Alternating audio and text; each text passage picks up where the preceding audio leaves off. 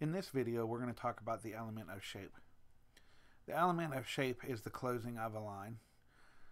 What I mean by that is if you draw a line on a piece of paper with pencil, marker, whatever, and that line comes back and touches itself or crosses over itself, it creates a line. That's what I mean by closing of a line. Shapes are always two-dimensional. They're always flat.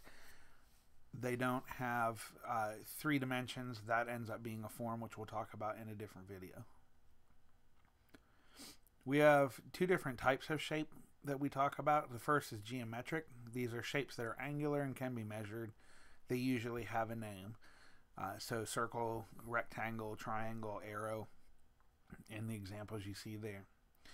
In this photograph, I have you looking down at the floor of a lighthouse, and that tile floor is made up of squares. So using the term square defines it as a 2-dimensional object. That floor is flat.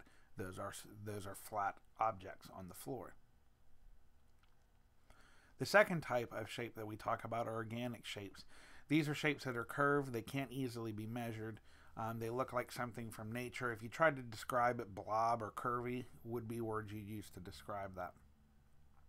In this photograph, you're looking down over a pool, and the shape of that pool is organic. It has curvy lines on it. So you're looking at just the outline of the pool, therefore organic shape.